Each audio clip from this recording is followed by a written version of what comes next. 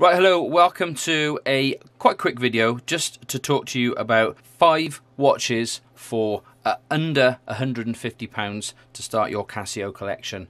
And let's jump in with number 1, the most iconic and most recognizable watch on the planet, probably, the Casio F91W. It's got a terrible light on it, famously terrible light, and that's it. It'll tell you the time, and it has a stopwatch, and it'll cost you £10 or more likely a lot less. So Casio F91W, definitely number 1 on your list. Next up is the W218H. It's probably one of the most popular ones around at the moment. I see this on a lot of pictures on Instagram and a number of videos on YouTube. So just do a search for W218H and you'll see plenty of people praising this for being Casio's best beta watch. So it's as you can see, it's got quite a good rugged look to it. I've actually got 3 of these watches, and yeah, big fan, really like this. And it's got nothing more to offer than the F91W in the sense that it's just got a stopwatch and an alarm. It does have a better light, which I can try and demonstrate here. You can see, so it's got a reasonably good light on it. It is part of the Illuminator series, and yeah, great watch. Anywhere between sort of like 15 and 25 quid for one of these. Definitely shop around and you should be able to pick one of these up for about £15. Probably the black one. The other coloured ones do tend to attract a bit of a higher price. Number 3.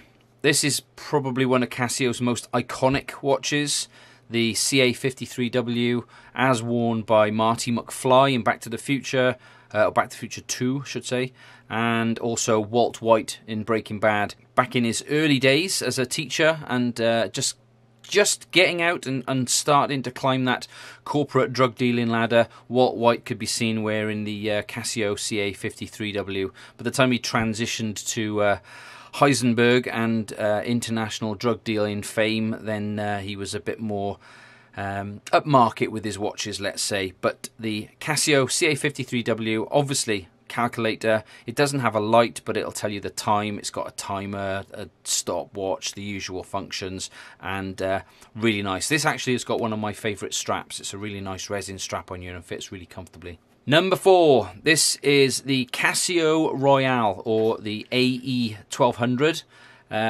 It's called the Casio Royale because James Bond never wore one in Casino Royale. No, he didn't.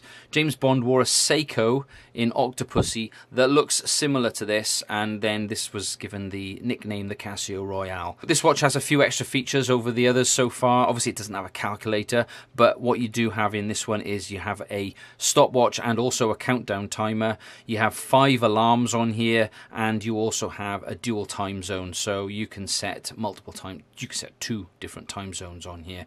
Very nice watch, very popular in the modding community, with people putting different straps on and doing a lot of changes to the screen, etc. So this is the AE 1200, and typically probably in the region of about 20 to 30 pounds. So I'm putting this one down at 25 quid really. So far, just a quick catch up, we have the F91W at £10, the W218H at 15, the CA53W at about 25, and the Casio Royale also about 25. So what you have here, 10, 15, 25, 25, you have about £75 there, and that's without too much shopping around.